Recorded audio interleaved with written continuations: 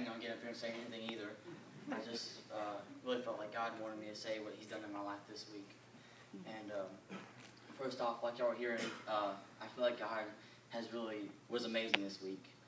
More so than He was last year. I know in my personal life, necessarily, because last year I let a lot of things distract me, but this year I didn't. This year I told God before youth camp started that I wasn't going to let nothing distract me, and I was going to get a hold of Him. And I don't remember if it was Monday or Tuesday, but I think it was Brother Sean said that he wanted something new from God. And man, that hit home for me. I wanted something new from God too. And I was praying that, and in the back of my mind I was thinking, you know, He's already done so much in my life. What new could He do? You know, I know He's an amazing God, and I know He can always do something new, but still I was thinking, you know, what new could He do? And Wednesday night, I was praying for Brother Sean. A lot of us guys were, and also the devil just jumped on my back, and he was like, you hear all these guys are praying? You're not praying like them. You're not speaking like them. You're not filled like you used to be, you know? And he was just telling me all this stuff, and I thought I'd done something wrong. And I went over there and knelt on my knees and started just calling out to God, just begging Him, telling Him I was sorry because I thought I'd done something wrong.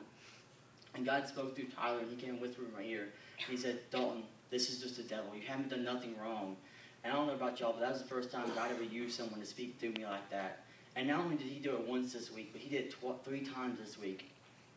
It was Thursday night, and we had just got done doing our assembly line. We just got done praying for everybody, and I went over and sat on the concrete and was just praying.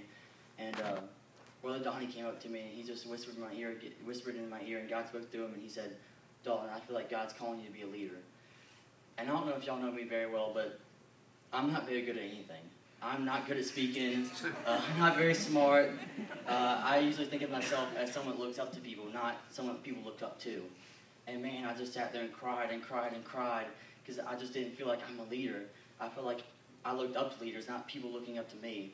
And then Tyler came up to me and he said, Dalton, you can't do it, but God can. Yes. And man, I was so nervous, but at the same time, I'm so excited to tell people about God's love. I'm so nervous about being a leader, but at the same time, I'm so excited to turn this world upside down.